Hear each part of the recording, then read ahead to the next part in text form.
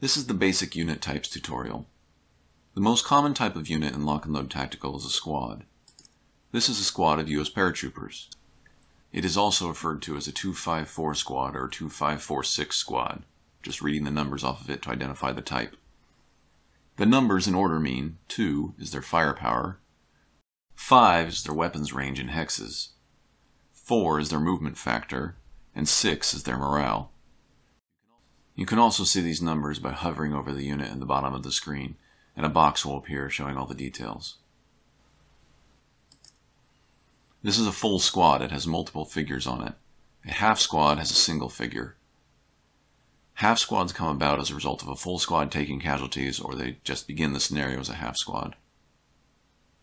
Together, full squads and half squads are also referred to as MMCs, or multi-man counters. There are also SMCs, single-man counters. The most common type of SMC is a leader. Leaders don't participate in combat by firing their weapons, so they have a different set of numbers. They have the same morale number in the same position. Then the second number is their leadership value. Corporal Medro is not a super great leader, so his leadership is 0, and their movement factor is the third number, 6.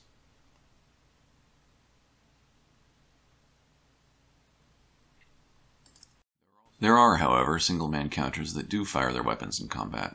Heroes and snipers, and so they have numbers in the same position as squads. This hero has a firepower of 2, a weapons range of 2, and a movement of 6, and a morale of 6.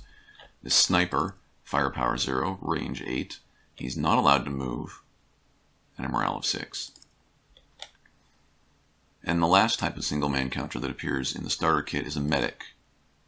This is a German medic, as the U.S. forces don't have a medic in the World War II version of the starter kit. The third type of counter is a support weapons counter. Support weapons like this machine gun have a firepower and range value. Another type of weapon counter that does not appear in the starter kit is an ordnance weapon like this bazooka, and it has an HE value in a square. I'm showing it here for the sake of completeness.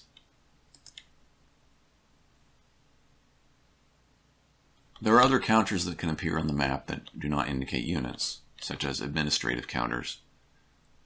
This melee marker is an administrative counter, simply showing that there's a melee occurring in that hex. It will be removed at the end of the turn.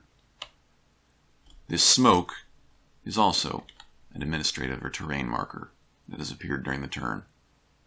In the board game, you often use administrative markers such as ops complete, move, or fired to place on top of other counters. In the computer game, we use smaller versions of these counters. These squads have an ops complete counter in the corner, and this squad has a moved counter. As with the melee marker, they will be removed at the end of the turn. There are a few other kinds of counters that do not appear in the starter kit. There are weapons teams, which are large counters. A machine gun weapons team has similar values to a squad: firepower, range, movement, and morale. There are weapons teams that have facings, such as anti-tank guns. There's a triangle in the corner indicating which hex vertex it is facing. We can rotate it, and it can shoot in these two directions that it is facing.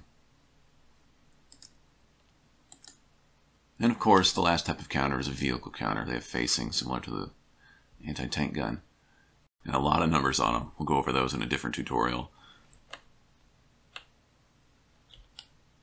And that's your basic unit types.